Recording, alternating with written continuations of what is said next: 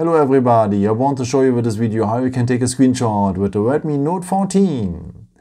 And for that we will have three ways for. Let me show you the first one. Works with the buttons. So we will need the power button for and the volume down button. Press these both buttons just for short together and we're having a screenshot. After you can see the preview and you can send it directly to your friends with WhatsApp, Telegram and so on.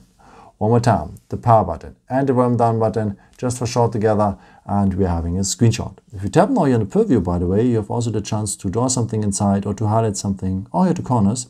You can crop a part of the screenshot, what is very useful if you want to capture maybe a picture from a website or something like this. After, just tap on the checkbox and it will be part of your gallery.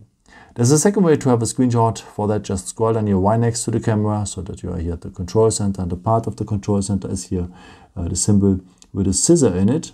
And if you tap here, you will have a screenshot as well. But the coolest way to have a screenshot is with 3 fingers. So just scroll down the screen and you're having a screenshot here as well. So one more time, take 3 fingers, swipe them across the screen and you're having a screenshot as well. Yeah, where to find the screenshots after? Of course, you have the gallery.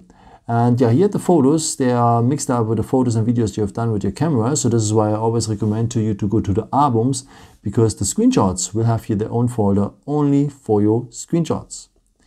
Yeah, I hope I could help you with this video and answer your question. And yeah, maybe if you want, you can leave me a nice comment or give me a thumbs up. That would be very helpful for my videos. Thank you so much for. And I've created also some other videos if you're interested in, with some more tips and tricks and so on. Or you can also subscribe me if you haven't done it before. Thank you so much for all your support and yeah, maybe until next time. Ciao.